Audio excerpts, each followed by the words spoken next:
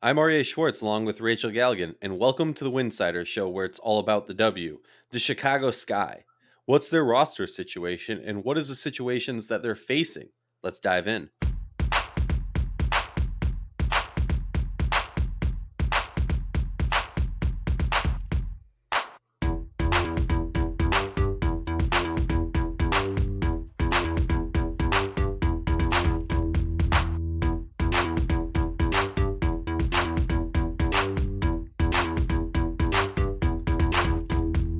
If you like our show, please consider joining our Patreon community, patreon.com/Winsidr. For less than a cup of coffee a month, you can directly show support for the hard work we do covering the W.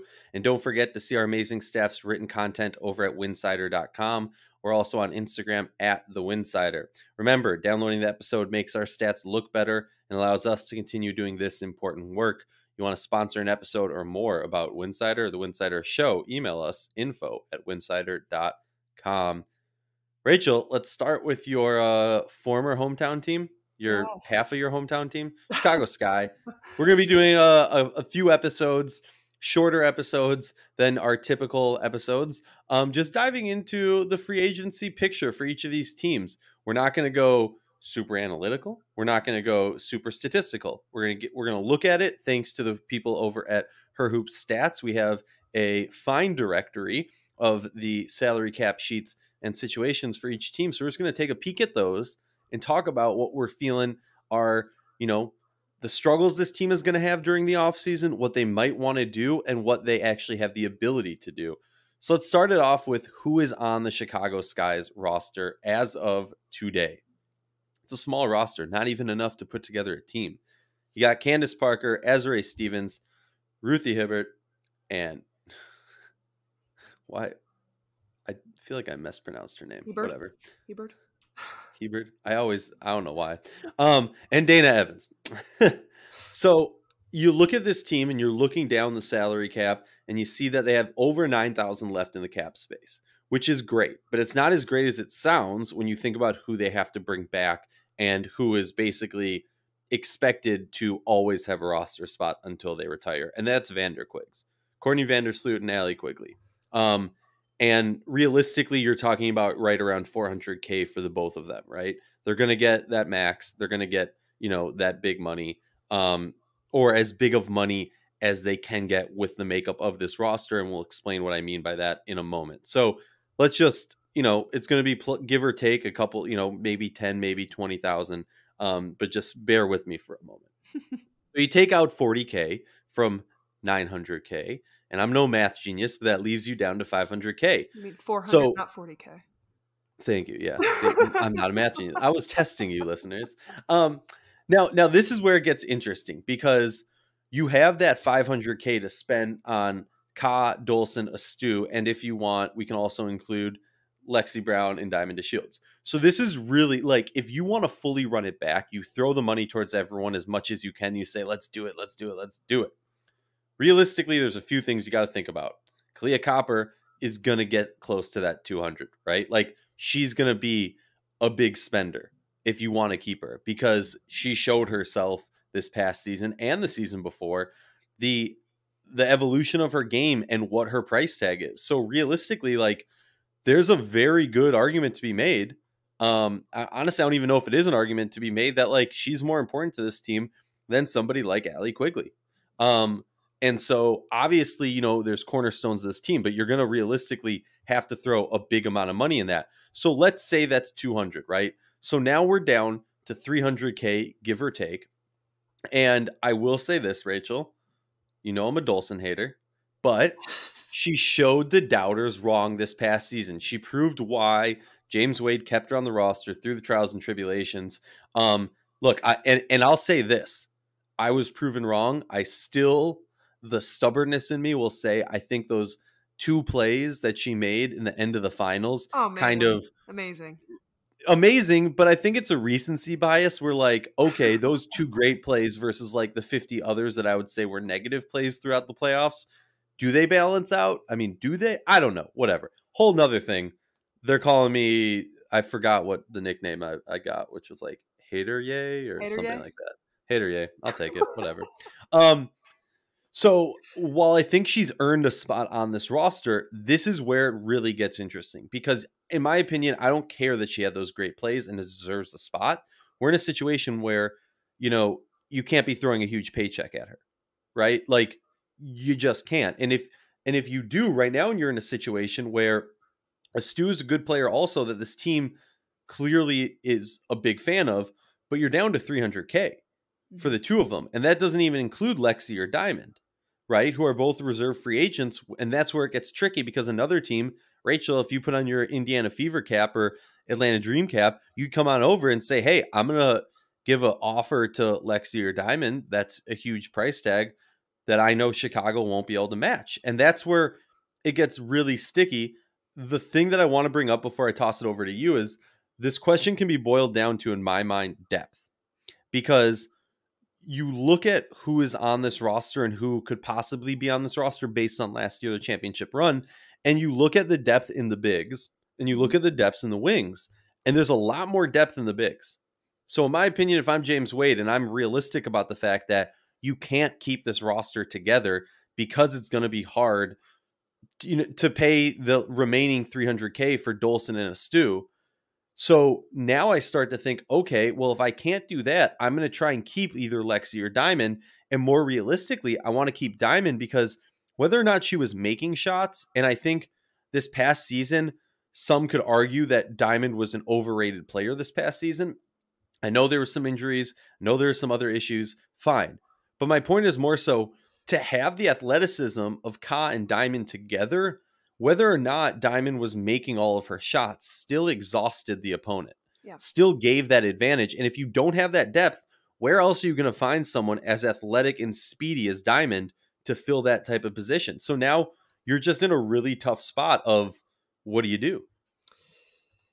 And I just ranted, so I apologize. No, that was really great analysis. I mean, this is the big question, right? I mean, I think that Chicago and James Wade have to be approaching this as we want to run it back.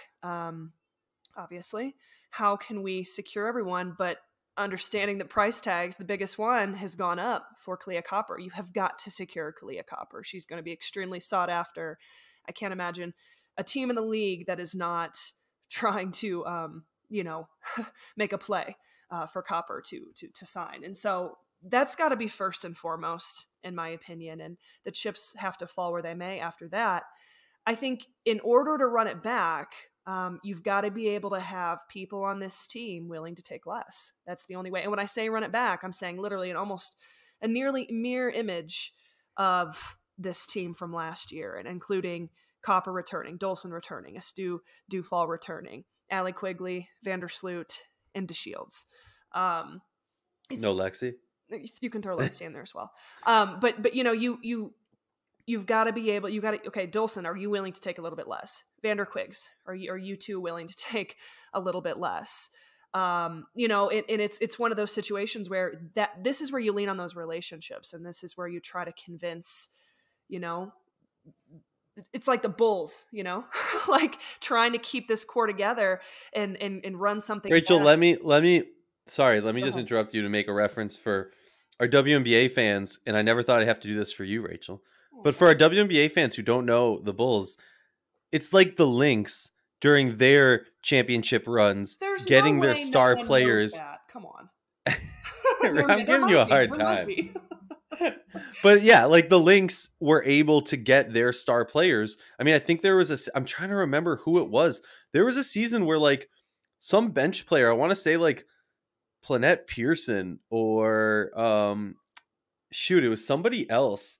I'm blanking on their name, was like the highest paid player on the Lynx one season. And it was just humorous because it was a bench player who played maybe 5 minutes a game. Wasn't even Renee Montgomery, right? Like, but yeah, sorry. Continue. But if you look at any of, the dynasties through sport, it comes down to that, right? Like a core group of this team, not necessarily super concerned with getting the max amount for themselves. That people have to give and take a little bit here and there to secure those right pieces. And so that's going to be the magic trick, see if James Wade can pull that off. Now, if not, and you really are just talking max numbers and limited numbers, I think it's going to be extremely difficult for Chicago to bring back Diamond to Shields. Just how much I think that could be thrown at her from another franchise. Well, and I'll add this in too, which is like a unique aspect that I think we wouldn't be talking about in the NBA or honestly in any men's professional sports, sponsorship deals and things. We're not talking about, yeah, I know Diamond's got the thing with Oakley. I know Ka's been all over the place getting different marketing deals. Shout out to her representation. What up, Tisha? But I mean it in the sense of like, while Copper has like made a name for herself the past couple of years, she's not an Asia Wilson. She's not a Liz Cambage, Amaya Moore, Sylvia Fowles. People like household names. And I don't mean that in an insulting way. I mean in the sense of like, if I'm Brianna Stewart, and we're going to talk about Seattle in a different episode, each episode's a different team. But if I'm Brianna Stewart and I'm sitting there, I'm going, or I'm Sue Bird, or I'm, okay, player on this roster I can use as an example, Candace Parker. If I'm Candace Parker and James Wade comes up to me and says, hey, we can run it back and win a championship, but that means $40K less for you this year, $30K less for you this year. I'm okay with that if I'm a bigger player, right? Because you're making that up in sponsorship deals, so it's not as big a deal.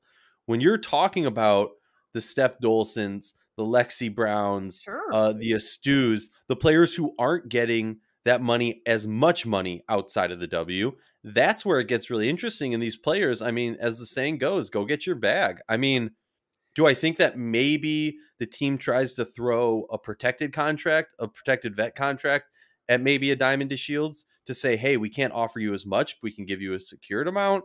I don't know. It's just an interesting thing. And the other thing I'll say to your point was we've seen this before with James Wade, head coach and GM of the Chicago Sky, who I believe it was last offseason, maybe it was 2 off seasons ago. Honestly, since the bubble and COVID started, it's all meshed together. It feels like one long season.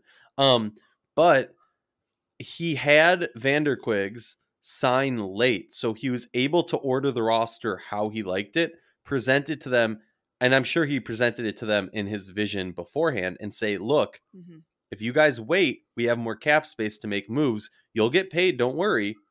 But this just allows us the ability to use our money to the fullest. Yeah, and that's the luxury, right, of having veterans who understand how all of this process is working and who are completely invested. Not to say that something crazy couldn't happen. And what if we see the Vanderquig sign, in Atlanta? That'd be crazy, right? But yeah. I don't anticipate that. Oh my God, I think my heart would break. But yeah, I think it's hard. I would be very impressed if this roster is able to be run back the way it was last year. I think it's more than likely that there will be a couple of salary cap casualties. And I think the most likely one is going to be Diamond to Shields. I think after that, you could look at Steph Dolson. Again, back to your point of the depth, which is a really good point.